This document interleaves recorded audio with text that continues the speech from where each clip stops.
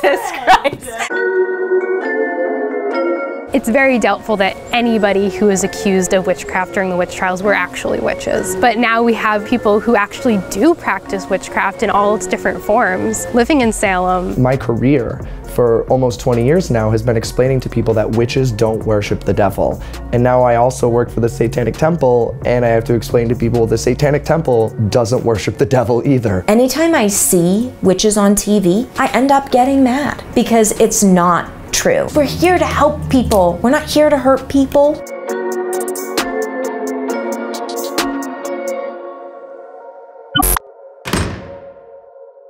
I am in Salem, Massachusetts, the witch city. I grew up here. I grew up in Beverly, which is right next door, right over the bridge. And I can remember being a little girl coming to Salem, going into the witch stores, going to the witch museum, being so fascinated and enthralled in the history of this town.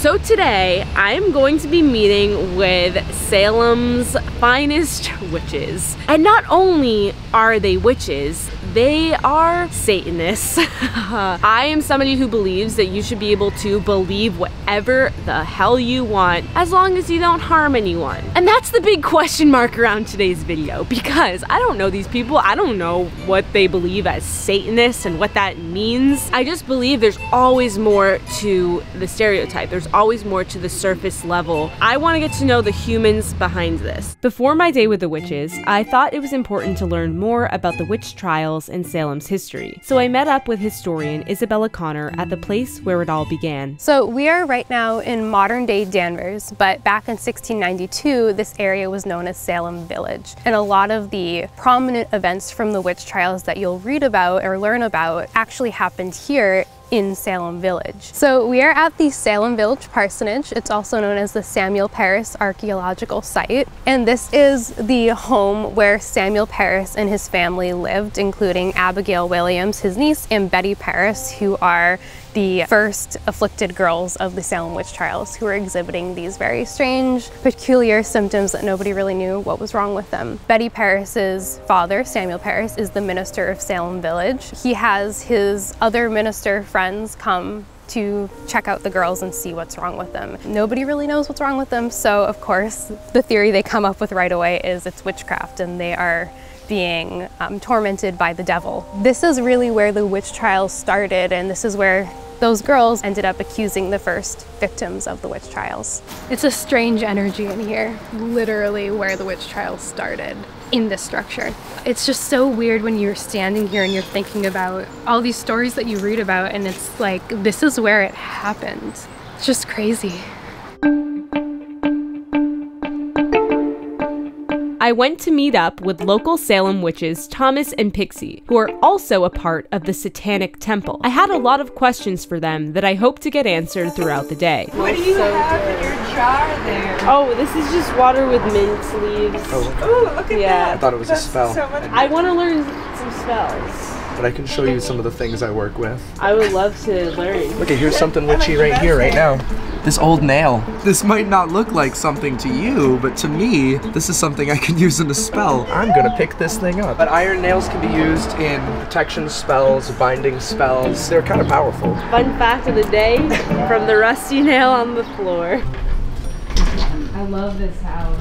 Yeah, it's very messy right now. Yeah, come right on in. And this is cauliflower. Collie, the little collie. She loves people. Hey, honey. She doesn't like me. She ran right away.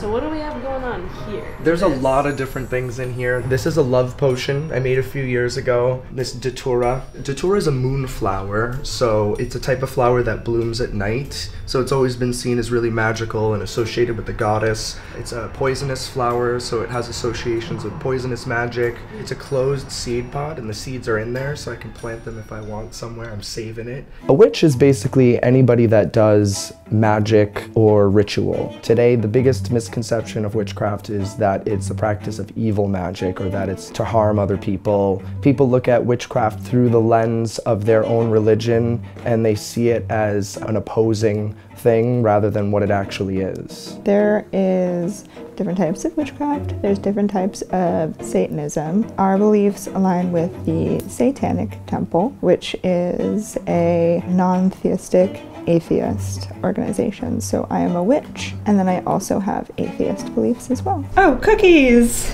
Why are there cookies here? It's not for eating at all. You didn't leave those as an offering?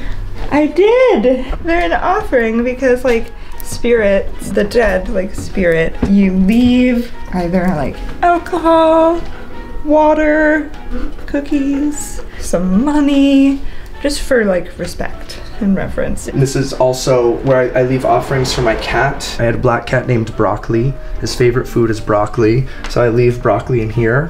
His ashes? His skull. Wait, really?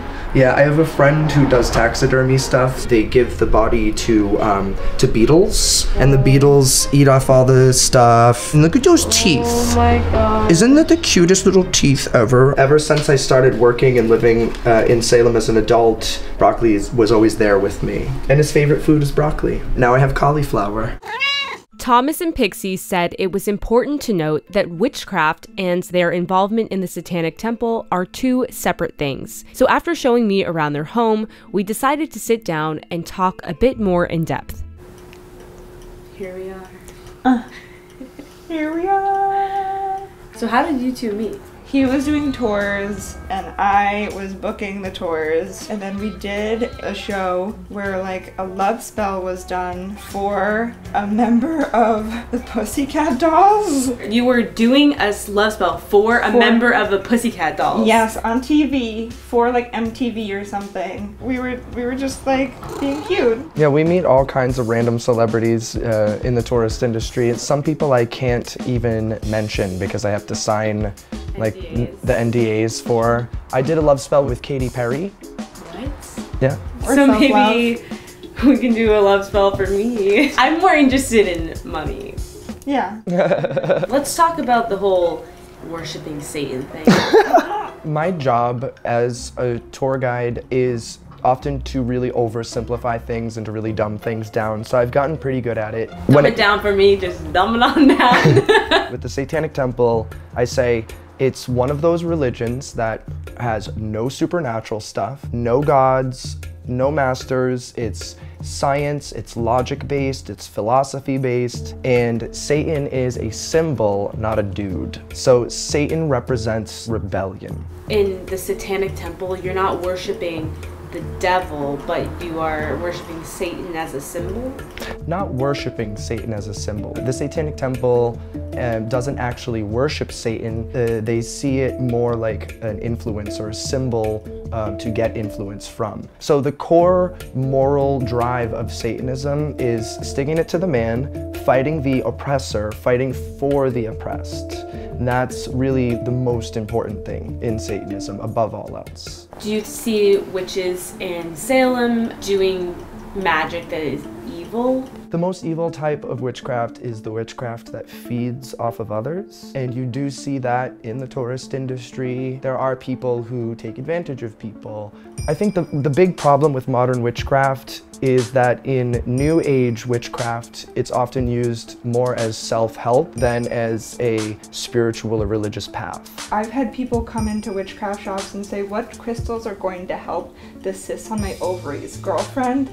A Dr. Crystal. So that's where you guys are like, okay, we vibe with this Satanic Temple because it's about science. First. One of the biggest misconceptions of witches is that you could be cursed by somebody who doesn't like you or says that they cursed you. And that's not the case. I don't want anybody to feel like one person, no matter how powerful they feel, have them control your life in any sort of way. In the afternoon, we went to meet up with Thomas and Pixie's friend, Sarah, who was also a witch, but not a member of the Satanic Temple. So I came out as being a witch in the 7th grade. And at that point I was in Catholic school and that didn't go over very well. So I got sent to God camp. I was pretty much brainwashed while I was there. And when I originally moved here to Salem, I was still kind of in that mindset. I came here and it was almost like that bubble burst. And I realized just like all the stuff that I had been fed was literally crap. And when I got here, I was like, wait a minute, the way I felt before is the way that's right, and it's the way that resonates with my soul, and it's not a bad thing at all to be who you are. What did you resonate with when it comes to witchcraft? Why in 7th grade did you feel really drawn to it? So I've always been able to kind of like experience spirits that have passed on from a very young age. Back when I was in Catholic school, I'd like bring this up and I'd be like, hey, so this is something I experienced. And they were like, it's the devil. And of course you tell a child that, and that's like the scariest thing they could possibly hear. When you were going to God camp, what was that experience like? It was pretty crazy. I tried really hard to just be unapologetic about like, hey, this is how I feel, because I've always been like really upfront and honest and kind of my own person. And I was like, no, this is like how it really is. Witches don't worship the devil. Witches are all about nature and this and that. But the way that they just like beat it into you, it's hard to kind of combat adults coming at you. What they say is logic and they really, really believe it. But I understand where those people were coming from because they really believed that they were helping me. You can't judge people based upon what they specifically feel, what they specifically believe, because that's their life journey. You have to encourage them and help them along their path without passing judgment.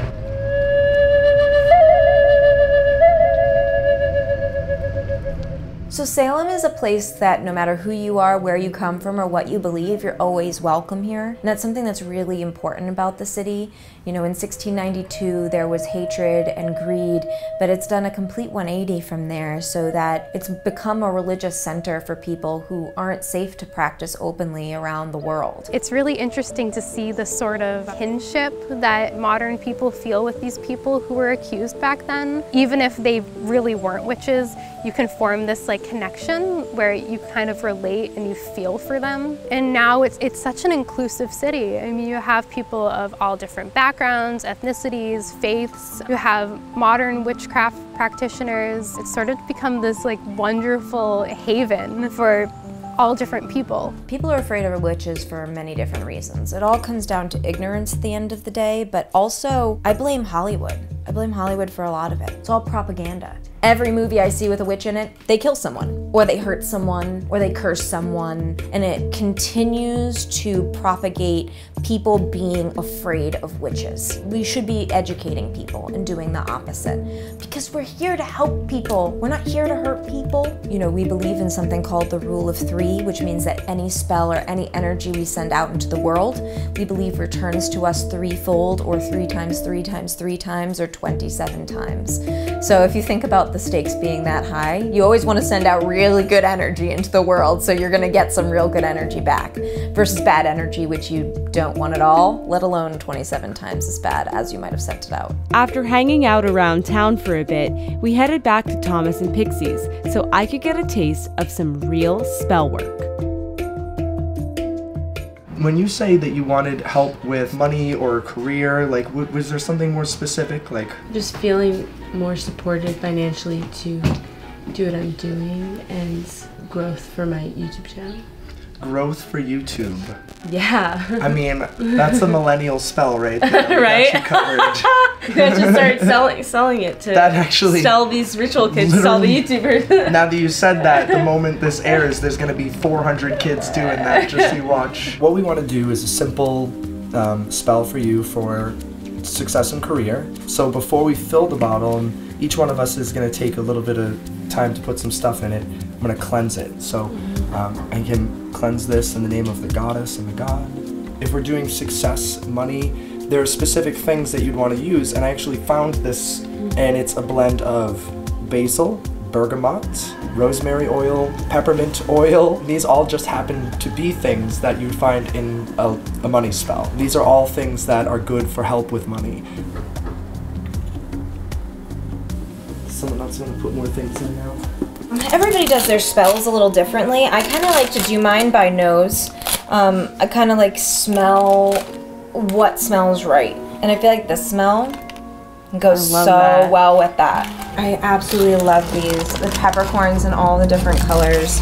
I feel like they're just like a really beautiful addition. Why are peppercorns used in this kind of a spell?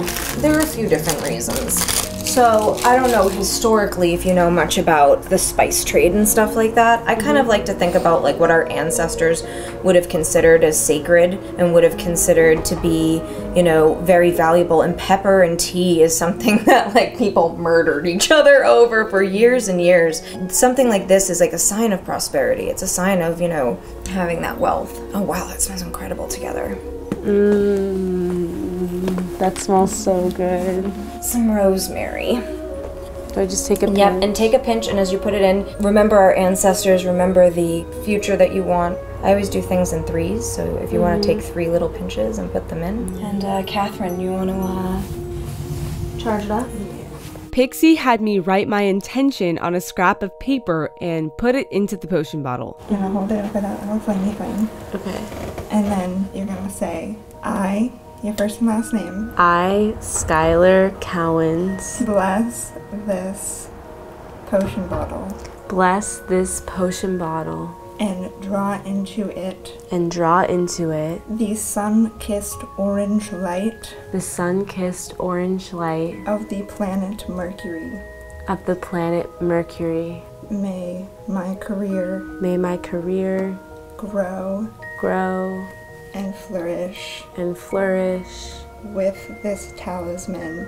With this talisman. Being the catalyst. Being the catalyst. And as this is my word. And as this is my word. This shall be done. This shall be done. So mote it be. So mote it be.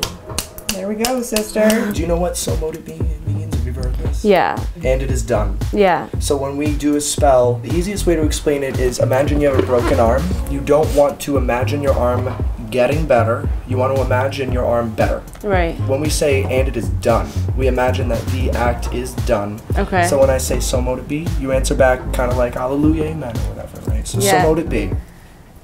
Amen, No, baby. So mote it be. So mote it be. So mote it be. Woo! Jesus Christ! Yes! That was so exciting. Yay! Thank you, thank you. What a day! What a day! This is so fun. You guys are awesome. Thank you so much for like letting me into your world and for just showing me like your life. I honestly was like kind of nervous coming into this. I feel like I learned so much. You guys are like really, really nice and awesome. So thank you so much. So nice, I appreciate it. Yeah, this has been so fun. We are about teaching. And that's like a huge part of who we are. And that's why it's like, it's our pleasure to be here, to be able to be here with you in this space and even just be able to say like, okay, like, let's send more of that positivity out there so even more people can kind of see it. Should we do a little peace prayer for the world or something? No. Tom will never hold hands and sing Kumbaya. Not hold hands. He's not You're not chilling with some LA witches right now. All right, so no world peace prayer, but So I want you to imagine as you hold that this is the flame, like you're the damn Statue of Liberty. This is truth. What's important is to send out truth. Truth. Regardless of all else. Okay. Truth. So mote it be. So mote it be.